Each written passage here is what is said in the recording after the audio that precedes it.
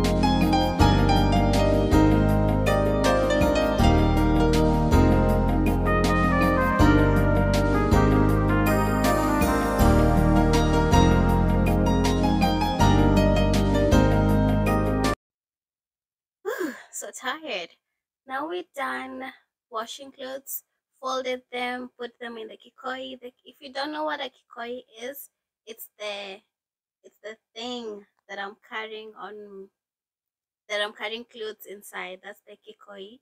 And we're just gonna get home, and then we will hang the remaining clothes, the ones that are not dry. We'll hang them on the hanging line or in the wire line and just let them dry. Yeah.